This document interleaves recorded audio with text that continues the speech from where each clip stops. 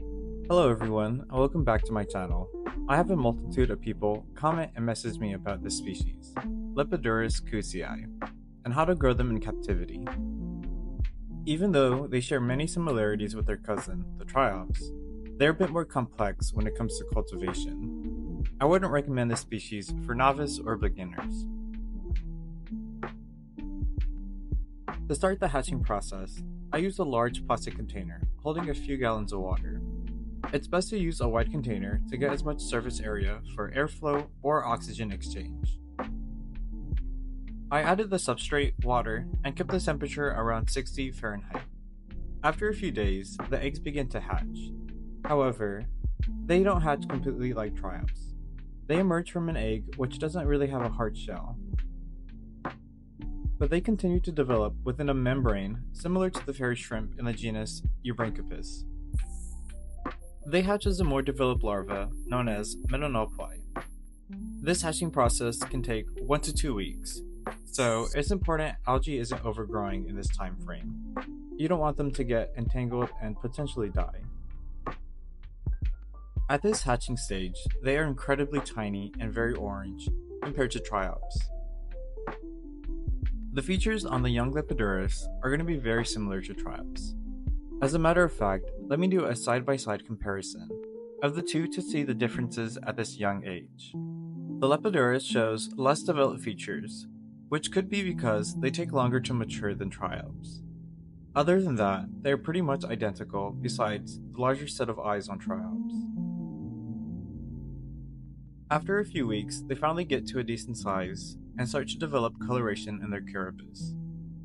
They are definitely not as active as triops, but that could also be due to the cooler temperatures I am cultivating them at. At this stage, they definitely have a Lepidurus appearance, with a large broad carapace covering most of their body, and between the tails, a fan-like structure defines this genus. This structure is pretty small at the moment, and doesn't really grow until they have fully matured. I decided to move them into a display tank, while they're still fairly young, to better capture them on film. At this point, they're probably around 3 to 4 weeks old, and still have not reached sexual maturity.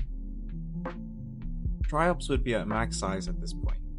If you were thinking of growing both species in a tank, it would probably not end well, as triops will outcompete them unless the water is freezing cold. These guys had a consistent diet of algae wafers, which they loved. After an additional 2 weeks, they have reached sexual maturity and grown about 2 inches, and definitely have become super active. At this point, I can visually pick out the male and female individuals. The females have a larger, rounder carapace, covering most of their body, while the males have a smaller, rounder, and flatter carapace. The males also have a large fan between their tails. This species was quite adorable and clumsy, so I really liked having these guys in my display tank. If you're unable to grow triops due to colder temperatures within your household, these guys are a great substitute. They really don't mind these cooler temperatures. Additionally, since they take longer to grow, you'll probably have them in your tank for much longer than triops. Surprisingly, with this batch of Lepidurus, they kept growing and becoming very large. I'm not sure how big they can get, but with that, they make the water incredibly murky, which tends to happen when they're overcrowded.